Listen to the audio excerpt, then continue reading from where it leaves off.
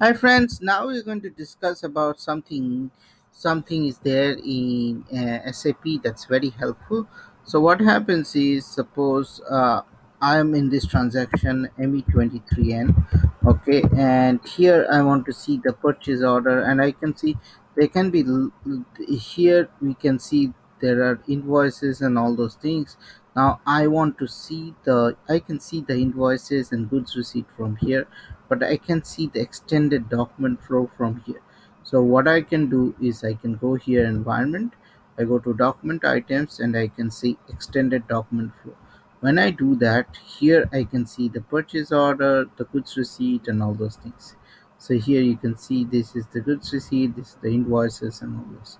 So let's see, we will check another PO. Okay, let me see whether we have another PO. 243, probably this one. 297, let's see. So this is, here you can see there are stuffs here, and we have some invoices. Let's see whether we have some more. We can play around. 298. I want to see something where you have multiple line items. Okay, so here you can see there are a bunch of goods receipt.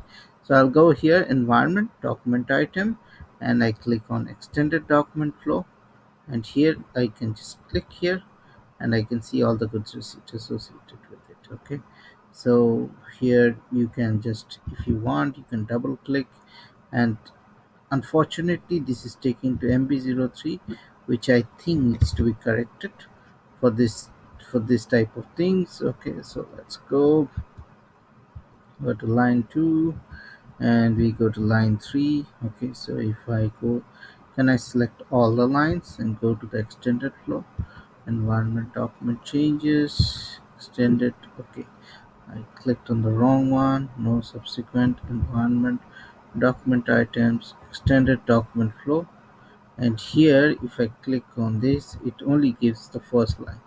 So though you have selected, so let me uncheck this. Let me see, click on this, and I go to environment, document item, extended document flow, and here if you see, it only shows, oh, it takes you to the purchase requisition. Okay, so line 10, you have line, oh, this is nice. So you see there is goods receipt here, and here you have the scheduling lines and all those things. This is so pretty slick. Okay, for material procurement, so this is nice.